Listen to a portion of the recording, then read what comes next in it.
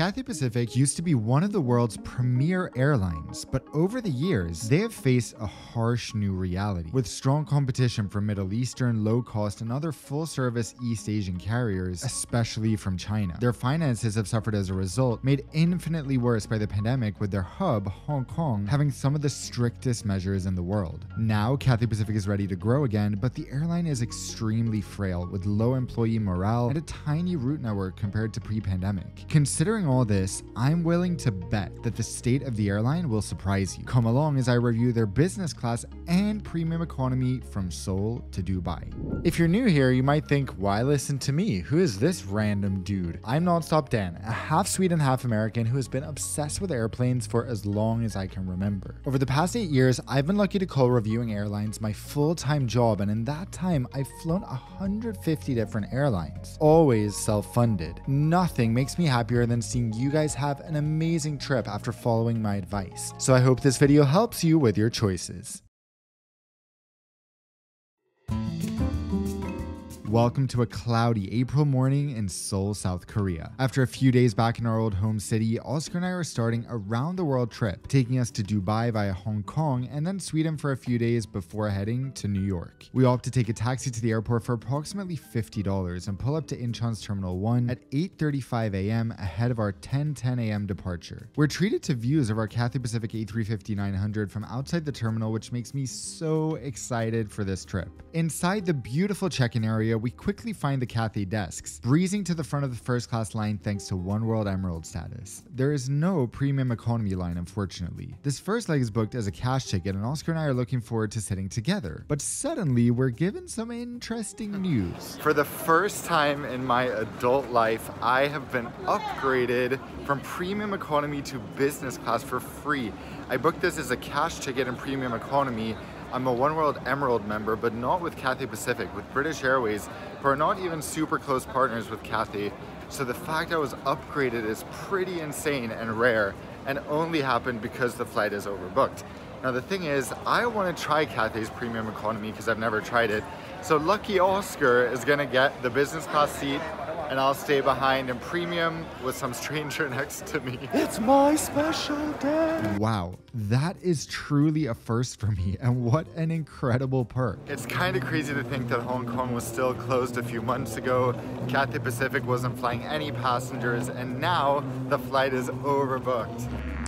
But with that, how about we check out what awaits on the Cathay Pacific A350-900. This aircraft comes in a 3-class configuration with 214 economy class seats in a 333 layout, 28 premium economy seats in a 242 layout, and 38 business class seats in a 121 layout. My seat today for the first flight is 32A, which I wouldn't necessarily recommend. Instead, I'd either go for row 30, the bulkhead, or 33 to enjoy a little more space. In business on the following flight, Oscar and I are seated one behind another in the business class mini cabin, because it doesn't get much cozier than having the entire window seat side to yourself. Although, note that these seats are served last and are not private during boarding since people are walking past. So with that, are you ready to see how the Cathay Pacific experience holds up in 2023 after years of restrictions and financial problems? We scan our boarding passes and then exchange them right before heading down the jetway and hopping on board. Given my elite status, I'm the very first on board, and what a lovely looking cabin this is. I'd like to point out here that 242 is a standard premium economy configuration on the A350, but some airlines like Taiwan's China Airlines or shocker Lufthansa have a 232 configuration instead, which is obviously a lot more spacious. It's most noticeable when looking at the armrest here, since they're not quite wide enough to avoid having to fight over them, which really sucks. Pretty much everything else is a world apart from economy. The seat reclines into a comfortable position that instantly puts me into snooze mode after takeoff. There is plentiful storage with a seat back pocket, this little compartment under the screen, and a tablet holder up here. This is like a slightly tighter version of most short-haul business class seats or first class seats in the US. But I'm so glad I didn't take the business class seat and stayed here, because I learned a valuable lesson. Much of the time, especially on daytime flights, premium economy is significantly better value for money than business. All those things you miss in economy, like adequate space and recline are addressed. So for most people, especially families, I'd recommend considering this cabin as long as the price is less than half of what they're charging for business. On the side here, we have some seat controls, a small drink table, and a remote which controls our pretty big touchscreen. Being on the A350 always feels like such a pleasure with the high ceilings. What a ride for a 3.5-hour flight. There's no pre-departure service, at least on this flight, but our entirely sold out A350 is fully boarded in a staggering 20 minutes, and we pushed back at precisely 10:10. How different is the in-flight experience from economy, at least on a flight this length? Keep watching to find out.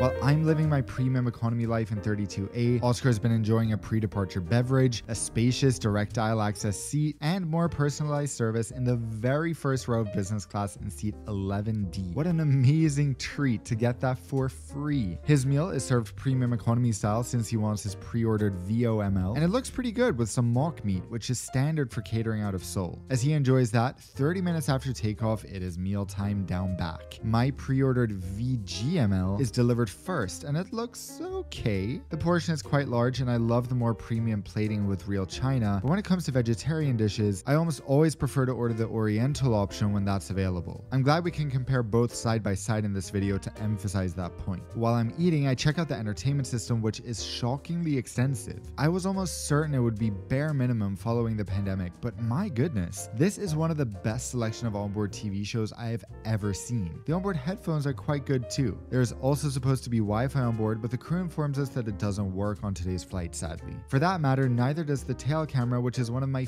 favorite features on the A350. To my surprise, the curtains to economy haven't been closed, and only after the trays are cleared, which takes 65 minutes, yikes, are they finally closed, at which point we're halfway to our destination already. After this, I decided to cuddle up with a very thin blanket, which is the extent of our bedding on the shorter flight, and get some work done. There is dual charging and a USB port to keep both passengers fully powered up here, and before I know it, we're cruising over Taiwan. And just as I'm getting desperate to use the lavatory, the passengers in front of me recline, and I realize, oh no, it is impossible to get out. This is without a doubt one of the biggest drawbacks of this type of premium economy seat, and I don't know what I do on a long haul flight requiring multiple visits to the lavatory. Before landing, I finally make it there, and unfortunately these are shared with economy, so the wait can be quite long, but they're decently spacious and comfortable at least. One thing I'd like to mention as we approach, the service on board is regular economy service with minimal smiles, effort, and no personalization. But premium economy is mostly about the seat anyway. I do find Cathay Pacific's crew to generally be a step below many other East and Southeast Asian carriers for some reason, which is really a shame because the competition in the region is brutal. The views of Hong Kong as we approach are stunning despite the haze. I can't believe that this incredible city is open to tourists again. We touched down on the newish runway. It's my first time touching down here, and taxi past the enormous expansion project to our gate.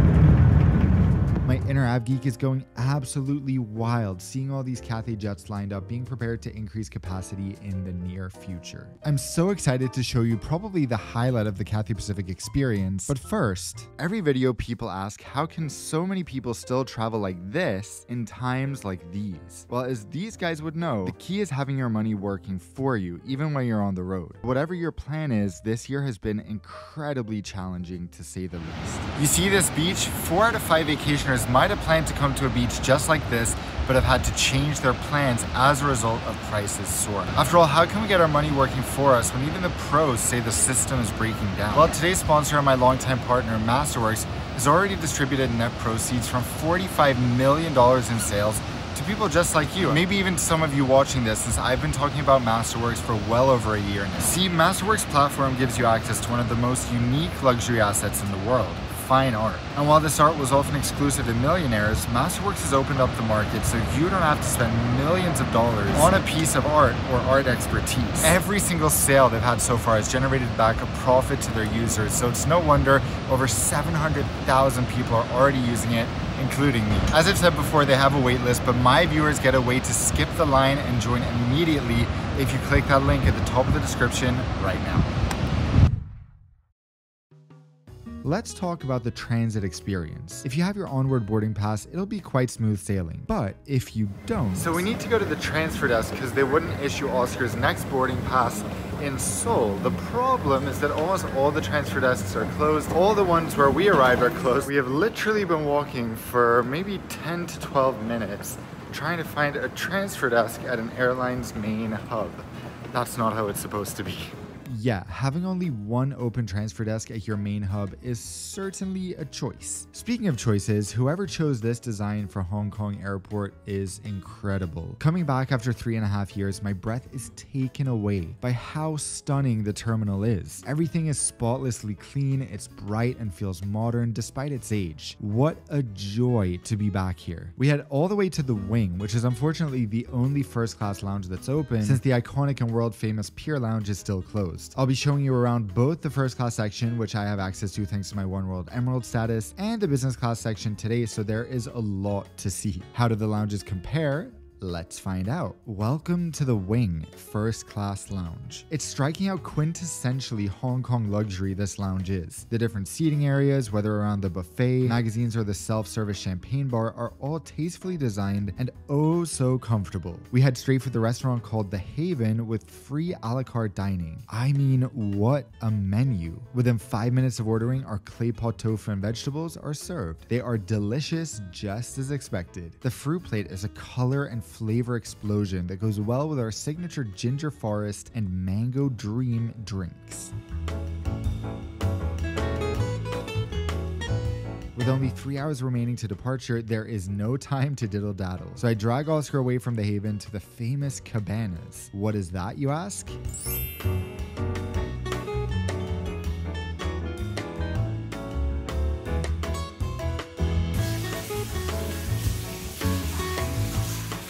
Yes, this is free inside an airport terminal if you have access to the first class lounge. Layovers don't get better than this. 45 minutes of utter relaxation later, it's time for some more food. So we pass by the first class buffet and head to the business class lounge. While the design is almost the same, the immediate impression is, wow, there's a lot of people here. We navigate through the crowd toward the noodle bar, which is the closest to an a la carte section you'll find in the business class lounge. And I give the staff a good laugh when I order 4 red bean buns since they don't know I'm sharing them with Oscar. I also grab a bunch of vegetable dumplings from the buffet here as well. What else am I supposed to eat in Hong Kong? At 3:55, 1 hour before departure, we pack up, board the train to gate 48, and get in line for boarding, which is supposed to begin at 4:15.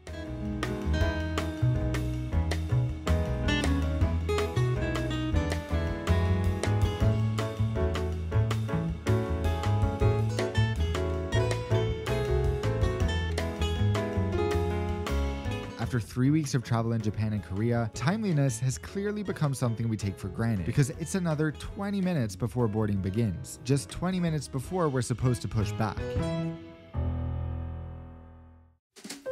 Again, my status lets us be the very first on board our second A350 of the day, and we head to our seats in the adorable mini cabin. This is my favorite place to sit on this plane and most planes, specifically in the window seats, since sitting in the middle is pretty pointless if you're hoping to have a couple seat in this configuration. I absolutely adore Cathay's cabin finishes. The seat simultaneously feels luxurious and remarkably homey and cozy. Cathay also has my favorite version of the reverse herringbone with a video monitor that folds out from in front of you. Unlike on most airlines nowadays where you put your feet into a cubby below the entertainment screen and the tray table, this seat is much more open and free and really has no drawbacks in comparison. There is also so much storage between this bin, the side surface, and your little locker. Your seat controls and remote are easily accessible without accidentally hitting them all the time, and charging is smartly placed on the side, unlike the British Airways Club Suites, for example. The privacy is also so good that a door isn't necessary. This is my favorite reverse herringbone herringbone seat in the world, even more than Qatar Airways business suite. There is a raisable armrest on the aisle side and something really unique, a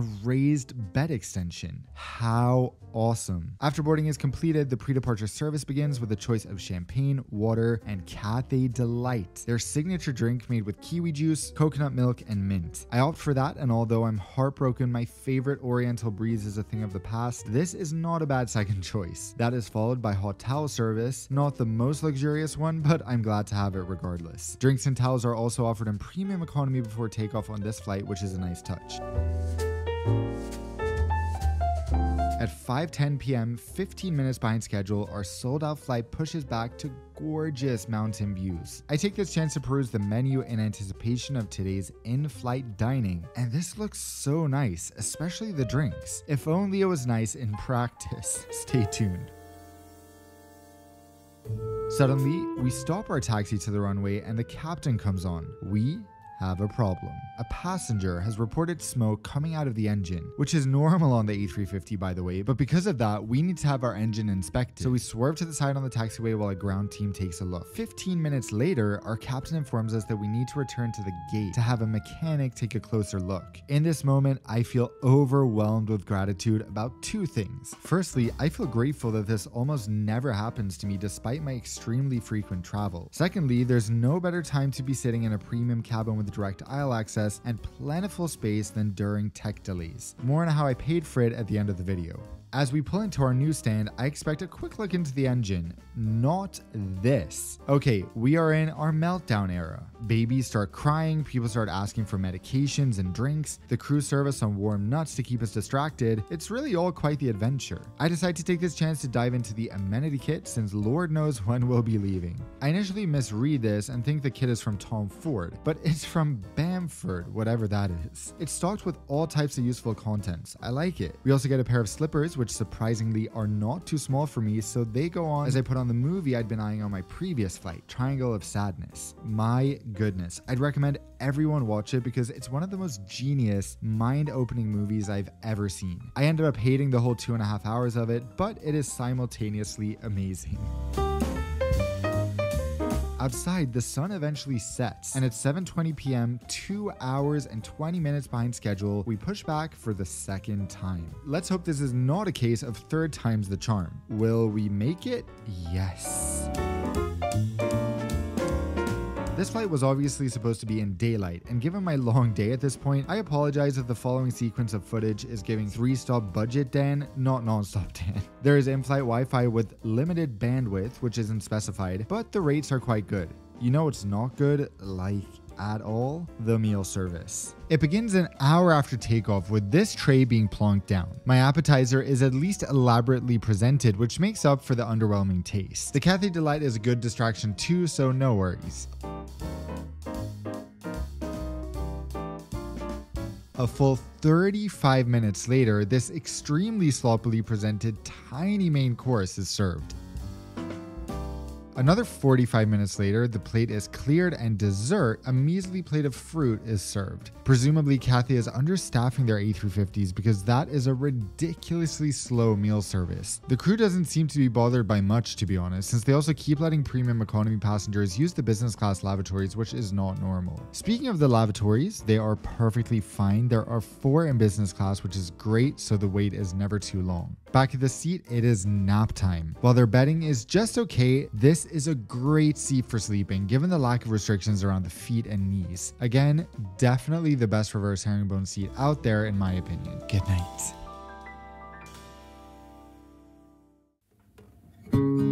Good morning, or good evening, or whatever this is. Hi, it's pre-landing meal service time served just 35 minutes before touchdown. This is probably my favorite meal of the day as it got the memo that it's supposed to have flavor. The portion is great considering my body clock thinks it's 4 a.m.